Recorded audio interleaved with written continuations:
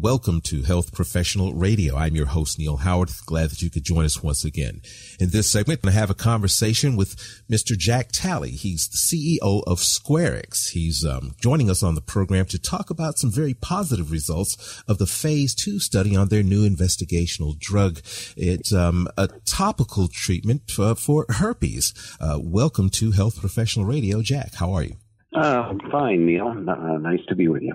Now, you are the new CEO of Squarex. Give us a bit of background and talk about your role there at Squarex briefly.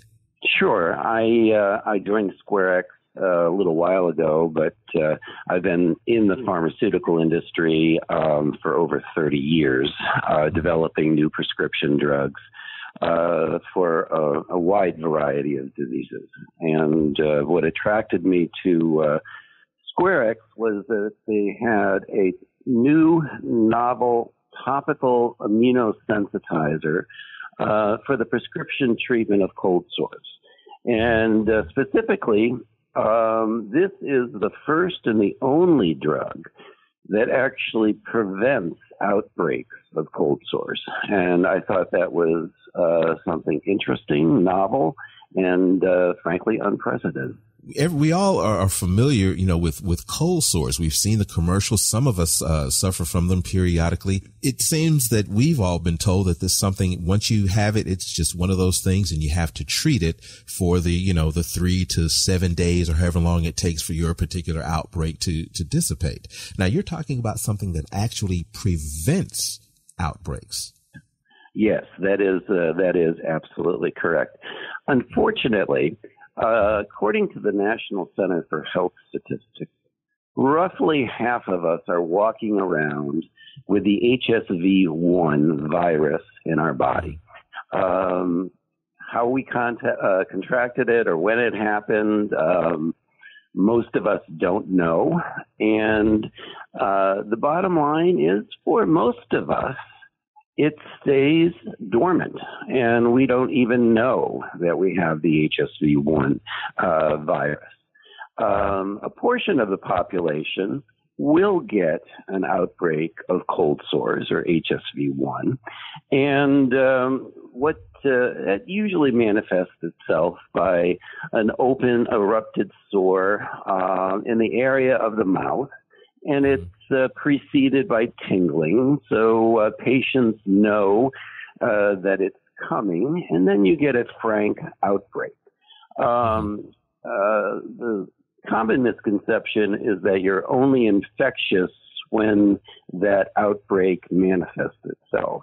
And in fact, you're infectious from the whole period of the tingling beginning to when the eruption is fully healed. What we're focused on is lengthening the time between those outbreaks, because while half of us carry the virus, about 5 to 6 million people will have 6 or more outbreaks per year. And for those people, they need to see a physician to try to treat the symptoms of the outbreak. And you can. It's roughly a $300 million market. You can get treatment with some over-the-counter remedies, or you can get treatment with some antiviral remedies. And they do lessen the duration of the outbreak for many of these patients. Fortunately, though, they don't prevent the next outbreak. And that's what Squarex is focused on. Now, this HSV-1 virus, how is it different from other viruses of the same class? So there's many herpetic viruses that are out there. Some are responsible for shingles. Some are responsible for genital herpes. HSV-1 is the variant that we focus on, and that is the cause of cold sore outbreaks. It's not uncommon for people to have an HSV-1 virus to also be a carrier of the HSV-2, but we're focused on HSV-1. How does this topical work against HSV-1, whereas other topicals have not worked or were limited in their effectiveness? So we work by changing gene expression, and we've done a genetic analysis of patients that have the HSV-1 virus and also have frequent outbreaks. And what we've found in those patients is that they have decreased immune cell proliferation, and they have a different genetic profile that causes the severity of these outbreaks. What we do is we augment that genetic profile after a single dose to let their own body protect against future outbreaks. And what about being contagious, whether there's an outbreak or not? Oh, they're still contagious during that period of time. We can't cure that. But what we can do is lessen the severity of an outbreak and increase the time between outbreaks. But they still will carry the virus. Did all of them have the same average number of outbreaks during the study, or were they picked out because they had a specific number of outbreaks per year? What about age and things of that nature? How were they deemed the best candidates for the phase 2? Sure. So what we did in the phase 2 study is we asked patients to report what were the average number of outbreaks they had in the last calendar year. And one of the inclusion criteria was that you had to have 4 or more outbreaks. And we did not tell the patients that was how we were screening. That was a primary determinant of whether or not you'd be eligible to enter the study.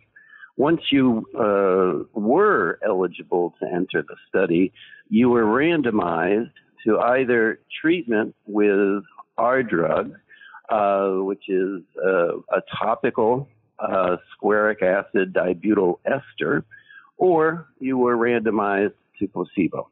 And you were given a single dose applied to the upper arm and the inner upper arm.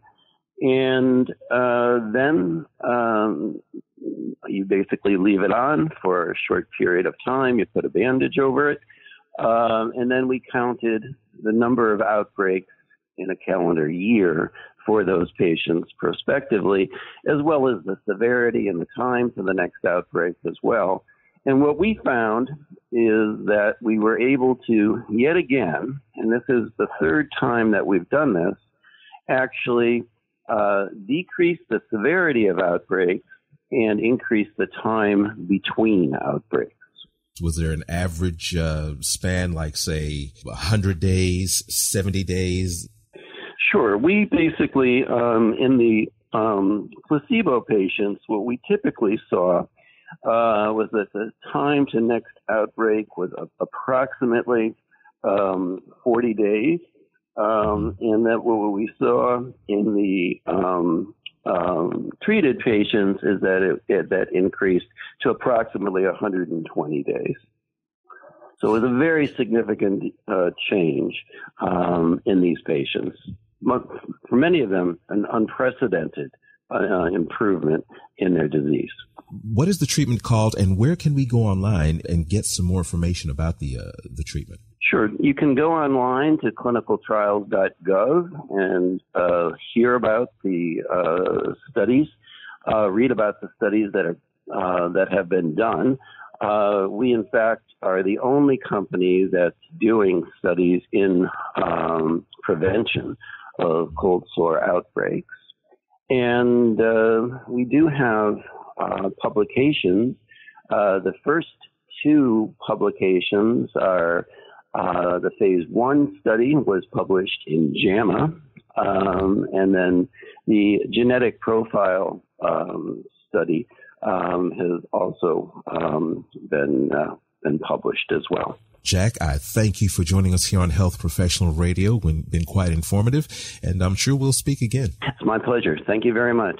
You've been listening to Health Professional Radio. I'm your host, Neil Howard. Transcripts and audio of the program are available at hpr.fm, healthprofessionalradio.com.au, and you can also subscribe to the podcast on iTunes, listen in, download it, SoundCloud, and be sure to subscribe to our YouTube channel at youtube.com, Health Professional Radio.